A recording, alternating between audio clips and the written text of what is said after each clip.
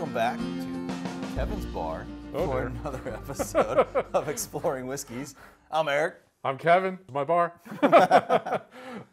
Today, we're going to go back into that Four Roses lineup. This is going to be kind of a little bit of a different episode, but hopefully a very fun one.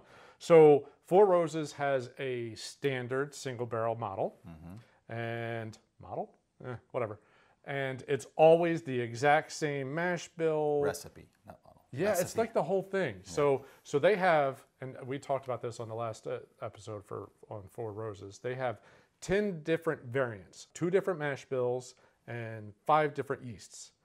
The regular standard single barrel is always the same, and it is OBSV. So it is the mash bill that's 60% corn and 35% rye. So it's a much more rye forward, and that's always at 100 proof. That's just that. They also have This bottle. That's this bottle, yes. They also have a wonderful program where they will do single barrel selects for stores. Those are, they put in a private select, barrel strength, I thought it was private select. There it is, it's on the back. So private selection. So on there, 1, it is usually a barrel strength pick. 2, it is any of the 10, which is really cool. So you can select exactly which mash bill you want, either the 60% corn or the 70% corn. This one's the 70% corn, so this is a E bottle.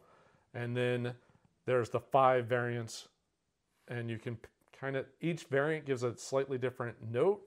The note that you have is fruit. Yeah, it's the delicate fruit and creamy. Creamy, yes. Yeah. Fruit and creamy is what it says. I have another one that it is also the 70%, but it's spicy notes. I was just like, okay, cool.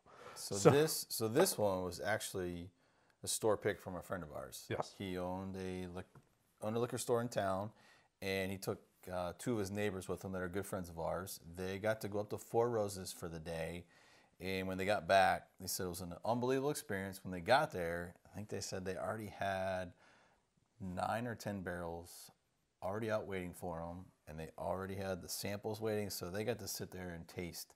And A/B test and go through and figure out which profile they like. Nice. It was a good day for them. I'm sure. They really enjoyed it. Yeah, that's kind of cool that they go through. I assume each one was a different variant? Okay. Yeah, so I remember when our friend came back, he had the whole variant memorized and all that. Yeah, I'm sure that you learn real quick as you're talking to master distillers from the distillery to say it right. This regular bottle at 100 proof. Now this is the one, if you go online and look at most reviews, this is what they're going to review because this is what is readily available nationwide. Those 100 proof, there's not a strong alcohol note to the nose. No, it's not overpowering. I mean, it's there, but it doesn't punch in the face. The rye forward is that's what I get. I get a lot of the spice notes from the rye. Yeah, 35% rye is gonna present a little stronger, but there's also a really nice sweet note there. It's like that spice from the rye is there, but it's not an overpowering note. Yeah. There's a lot of sweet surrounding that. I pick up vanilla now coming back to the nose. That's that creamy part of the recipe. Ooh, the rye spice does come through on the note, on the flavor. But again, it dissipates pretty quickly. Yeah. It does move into a sweeter note, there is a creamy note to that. And a very rich mouthfeel.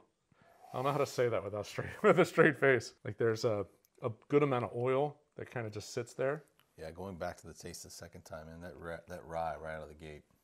Yeah, it's right out of the gate. But it disappears pretty quickly. There's a reason why I picked the more corn version, or the lower rye version.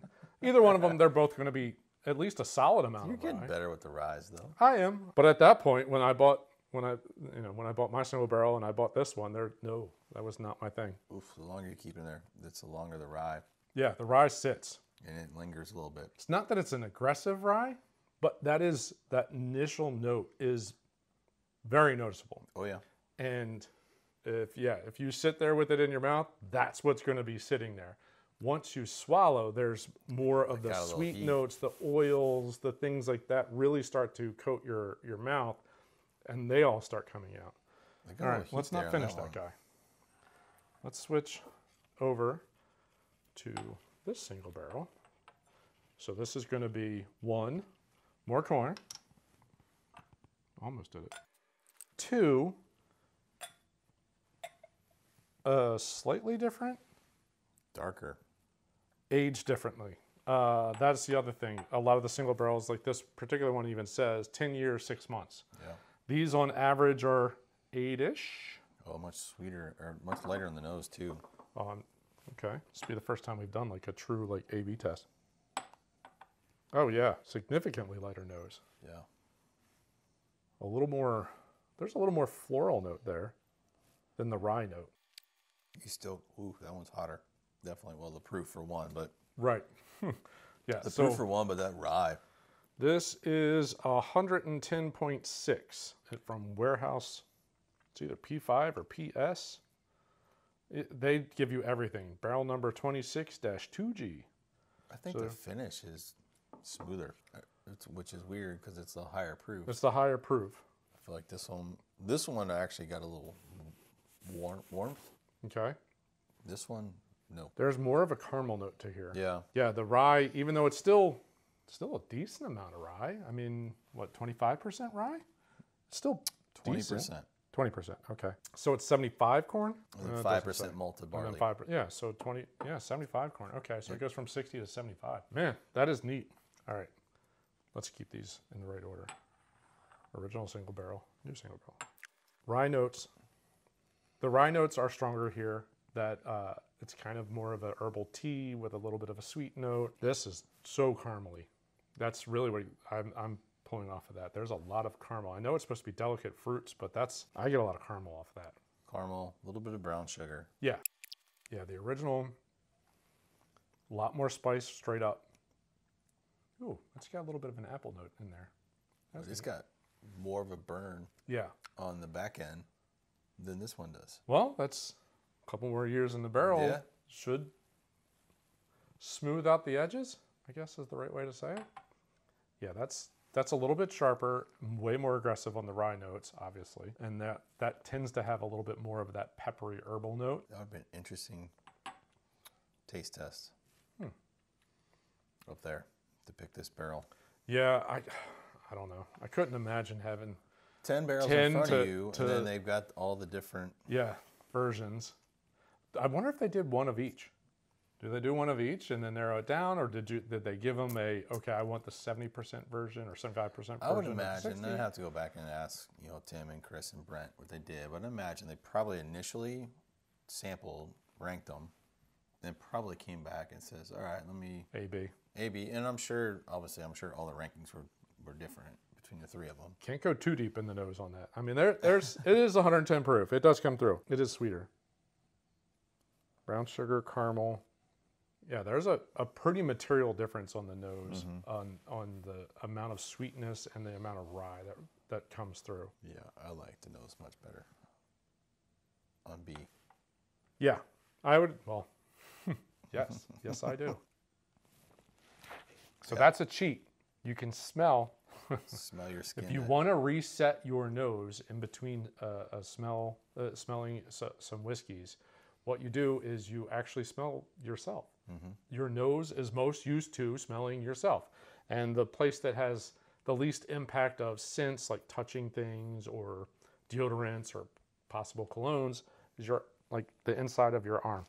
So you do that, it kind of resets your nostrils to your normal scent. And then you can go back in and get a lot of caramel and brown sugar. I know the price on this is somewhere in the $40 to $50. I want to say that's probably a little bit more expensive. I think I paid $50 to $60 for it. Yeah, that would make sense. It's a proof, years. Throw all those things together. That's going to add to the cost of and I'd pay for the trip up there. I mean, the sample. It's all built into it. True. Basically, I paid for our friend's bar tab for the day. Exactly, right. Very solid. No complaints. If you like any of the Four Roses, the single barrel is a very solid flavor profile. 100 proof, $40-ish to $50, solid dollar amount there. It's totally worth it. That's preferable. You'll spend just a little bit more. Spend a little bit more. Take a look at the tag. On the back of the tag, each of the codes are on there, and they tell you what flavors you should be getting on each one. So OESV, delicate, fruity, fresh, creamy. If you have a particular profile you like, it's right on there. You can pick which one you want, and then keep an eye out. I mean, each store is going to have a different barrel, a different, build, a whole, which strain they picked and which mash bill they picked is, each one's going to be a little bit different. You keep an eye out for the one that you really like, and just keep going back for that. Yeah, I'm going to say, even at let's just say $10 more. I think it's worth That's totally worth Yep. worth the extra dollars for the extra proof and the much better taste profile. Yep. The palate's better, the nose is better, the finish is better. All three for you. It's better. I will pay $10 extra for 3 better. Yeah, one of these days, I'm going to get on one of those tastings. We'll get there. Sooner or later, we'll get there. It'll happen. But again, another informative tasting. Yeah. Comparing the two, standard versus a store pick. Mash bill's a little different, but I mean, I think... Totally going to throw you off. I never noticed that. On the leather, it says SB for single barrel and PS for private select. Very interesting. I like that. Yeah, That's fancy. These bottles have the leather, Yeah, that's fancy. leather ribbon. That's leather band. paying attention to the little details. I like that. That's very cool. Sorry. No. Where were you at? No. This has been a very informative episode again. Yeah. I mean, going through, kind of their methodology of their mash bills and the different recipes, and then comparing kind of the go-to if you go to the liquor store. Standard. And then if you happen to have a store in your area that has a store pick, again, pay attention to the mash bills.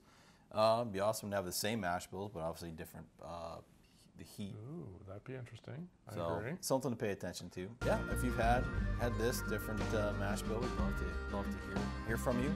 Drop us a comment. But more importantly, if you like the episode, we encourage you to hit that like button at the bottom of the screen. And while you're down there, subscribe to the channel. It'll help us out. Get notified. Hit the little bell icon. That'll help us out too. And yeah, leave us a comment. What's your go-to? Have you had a private select in a very specific bottling that just was totally fit your flavor profile perfectly? But yeah. Let us know. All right, until then, we'll see you on the next episode. Thanks for watching. Cheers.